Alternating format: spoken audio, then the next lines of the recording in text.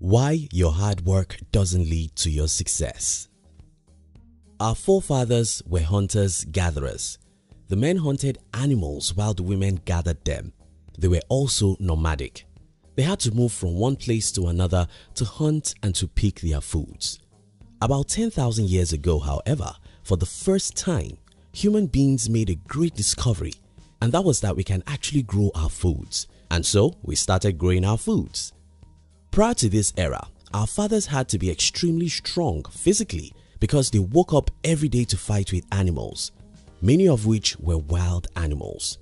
They also had to protect their family from the predators, so physical strength was the number one thing that mattered. No, things didn't change when we became farmers because farming was still hard work. Though we can now stay in a place and build ourselves some homes, we still had to work extremely hard to till the land, plant and nurture our foods. Soon after we started settling down, we noticed that we'll need leaders. These leaders will have to lead us, put things in order and defend our village, not against the wild animals alone, but against our fellow humans from the next village. So these kings have to be strong. They had to be warriors. Again, the physical strengths were the only thing that mattered. Because we didn't sleep, we started inventing tools to make our works easier. We invented cutlasses and hoes to farm and arrows and swords to fight. Now we have technologies to make our works easier. But don't be deceived, it was still not as easy as you would imagine today. So physical strength was still the most needed skill. About 200 to 250 years ago, however, we discovered even more advanced technologies we could use to farm. Now we have tractors and other technologies that could allow a few of us to produce the food for thousands of people. We call this the agricultural revolution, and it should make us work less. But again, right in the corner was an industrial revolution. We now discovered how to mass produce everything. The smart guys among us created the industries, and every one of us had to work there. Though you needed a lot of brain power to build a company, you don't need 1% of such thinking to work in the industry. Just show up and be part of the machines. Again, it's about physical strength. It was around this time that we figured out that we must make public education compulsory. Not really because we cared about giving education to people, but because we wished to train them to be machines, to work for our industries. We wanted them to work in our industries, and because the industrialists were rich and powerful, they influenced how the school was structured and what you can learn there. You really won't learn anything except how to obey orders. Some experts agree that the mid-80s was the end of the industrial age. And what does that mean? Well, that we are no longer in the agrarian age means that we no longer need your physical strength to farm. That we are no longer in industrial age means that we will no longer reward you for your ability to work 14 hours a day in physical labor. What is the implication of this? Very simple.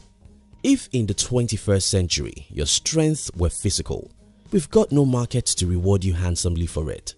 Yes, we can give you a job and employ you to be part of the machines we use, then pay you a token to keep you alive. But we can't reward you like you truly deserve. This is the number one reason why most people are poor, even though they work very hard. The world has changed. You just need to get this right. The world has changed. We are no longer where we used to be, so we do not appreciate what we used to appreciate. Take for instance when you were a baby. Your favorite gift could be candy or toys. Today, if I give you these two things, would you appreciate it? Probably no. But why? Because you've moved on and you can only appreciate something else now. So it is when you're trying to offer the old service to the new world. You get it? That's what school taught you to do. That's what the society taught you to do. Go to school, study hard to get good grades and get a job. What the new century wants. Now, the markets no longer appreciate the strong bones. What the market is willing to pay for now is the strong brain. Stop being physically hardworking. Start being mentally hardworking. Here are some real-life examples. How much physical work do you think it took to build PayPal? maybe some hard work at the beginning, but that company was sold for $1.5 billion after 3 years and about 6 months the company started. Can you work hard enough to make $1.5 billion in 4 years? Facebook was invented about 16 years ago, and today it is worth over $100 billion. Can 100,000 people work hard enough to make $100 billion in 16 years? YouTube was sold to Google in less than 2 years it started. It was sold for $1.65 billion. Can you work hard in your entire life to get such money? Above are a few obvious and big examples, but they are not the only examples that exist. All over the world, there are millions of people who are making good money by using their brains, not their bones. I know what I'm talking about. I'm running 3 businesses. I don't do the hard work. I employ people who were trained to do the hard work. My work is to think and create. That's the only way to be rich in the 21st century. Stop living in yesterday. Stop being in the 19th century. Stop thinking that hard work will make you rich. Napoleon Hill wrote arguably one of the best books on money. Hill did not call that book Work and Grow Rich. Even though he published the book in 1937, he called that book Think and Grow Rich. The key word here is think. Henry Ford built one of the biggest companies in his generation. When he wanted to give advice, he didn't say that hard work is the secret of success. Thinking is the hardest thing therein, and that's why most people don't do it. Thinking, that's the hardest work of the century. But as Ford said, most people don't do it. Some helpful tips. If you want to be a creative thinker and become rich in this age and time, I suggest you do the following. 1. Consume a lot of creative and educational materials.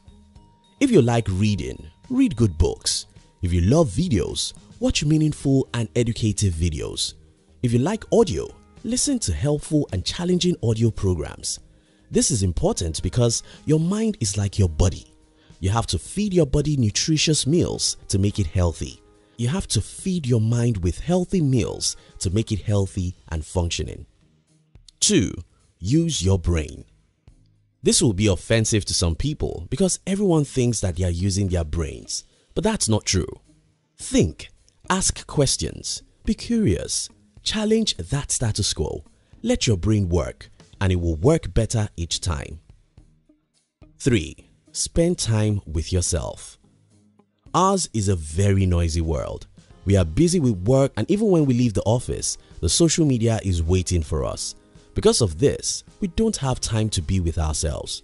Just as you can't know other people until you spend time with them, you can't know who you are if you don't spend time with yourself.